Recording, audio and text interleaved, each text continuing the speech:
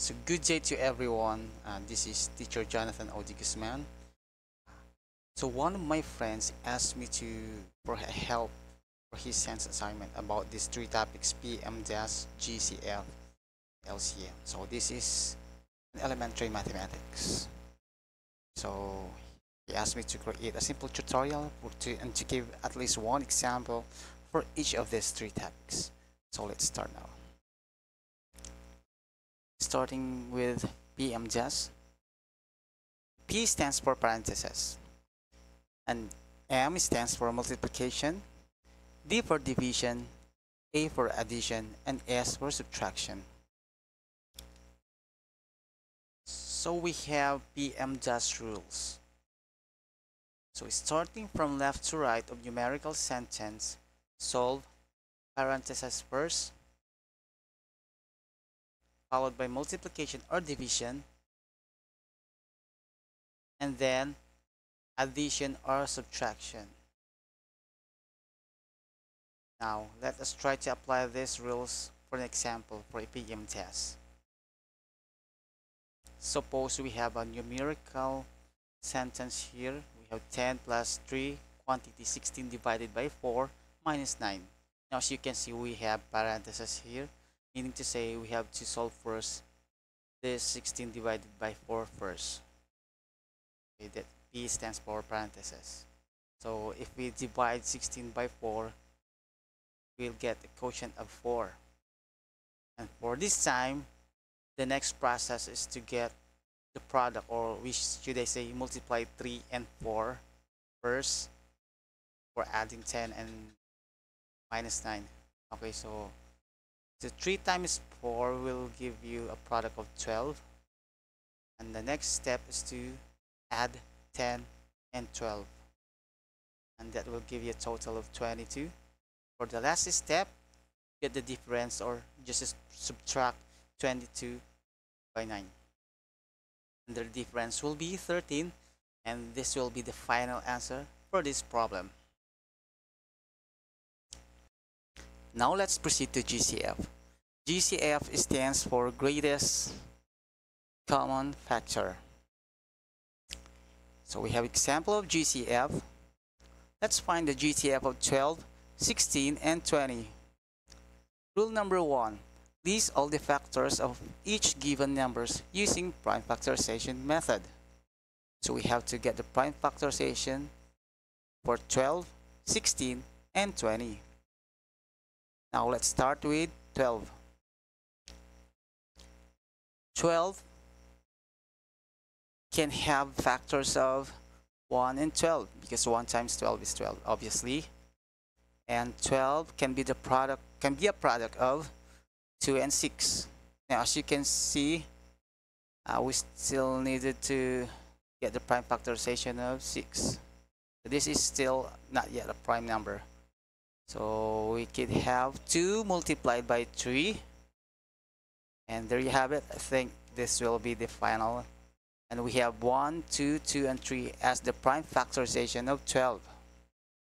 Now let's proceed to 16. 16 can be a product of 1 and 16. And 16 can be a product of 2 and 8. And 8 can be a product of 2 and 4. And 4 can be a product of 2 and another 2. So we can now list all the prime factorization of 16.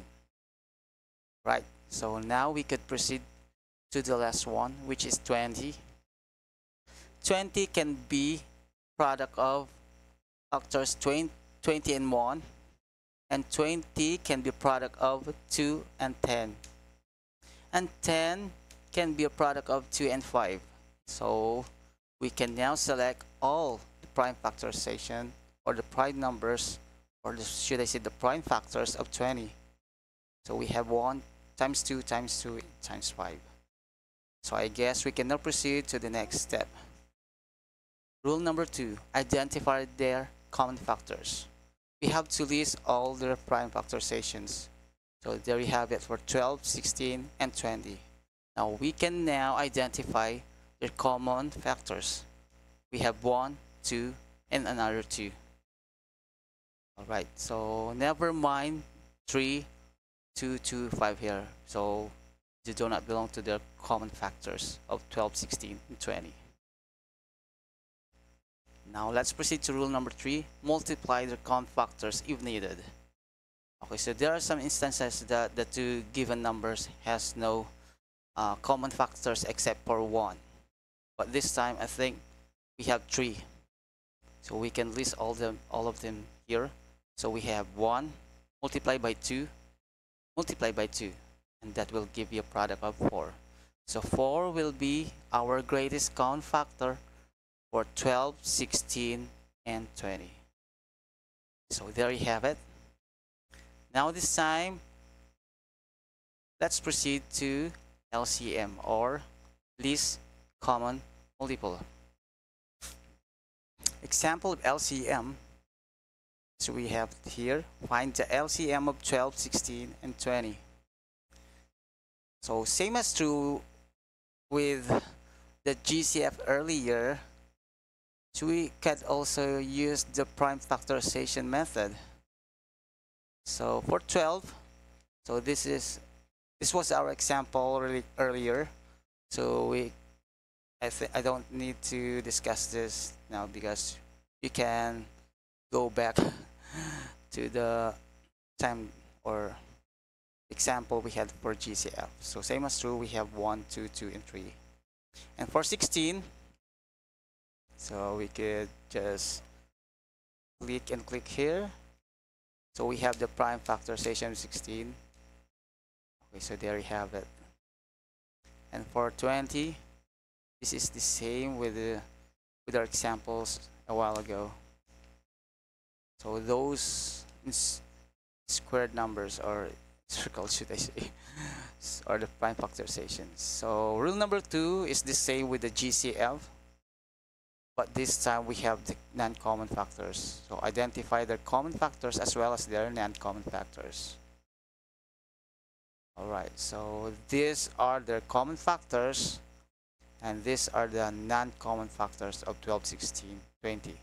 So the difference of LCM and GCF is that, for rule number 3, multiply the common and non-common factors.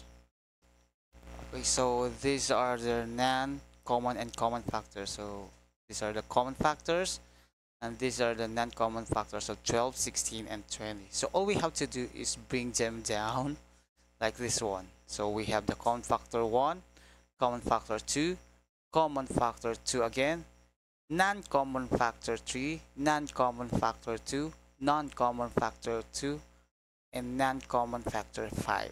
Then the next step is you just needed to multiply all of these numbers, or all of these factors should I say, and that will give you 240 as the LCM.